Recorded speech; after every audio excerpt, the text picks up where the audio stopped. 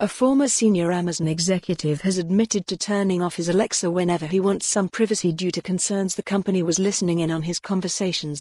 Robert Frederick, who served as senior manager of Amazon Web Services, told BBC Panorama, "I don't want certain conversations to be heard by humans.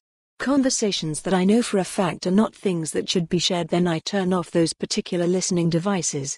Read more. Judge pauses Microsoft's $10 billion Pentagon contract in Amazon lawsuit. Amazon was last year forced to admit that it hired thousands of staff members to eavesdrop on and transcribe conversations recorded by the firm's voice assistant Alexa. The revelations sparked concerns about customer privacy, with some employees admitting to sharing amusing clips between themselves. Dave Limp, Amazon's senior vice president of devices and services, told the BBC that staff listened to less than 1% of conversations, which were anonymized. He said the company now offers users the chance to opt out, adding, "We're trying to make it easier for you to delete those recordings, but the system does get better for you personally if you don't do that." However, Frederick's comments will reignite fears about the tech giant's access to sensitive personal data. "Whoever owns, collects the data, if you have access to it, and rights to data, then you are king," he said. "It's all about the data. Everything."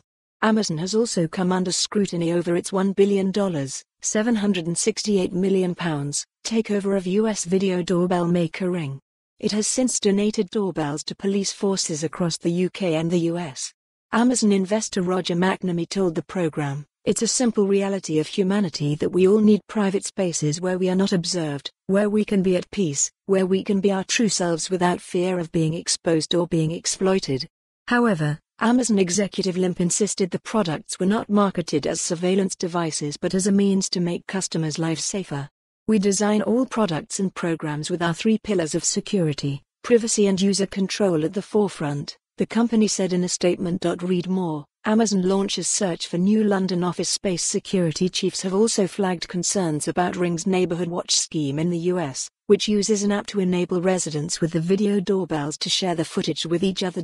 Tony Porter, the government's surveillance camera commissioner for England and Wales, told the BBC the app was a state form of surveillance and warned against its introduction in the UK. For more on this story, visit the news article link.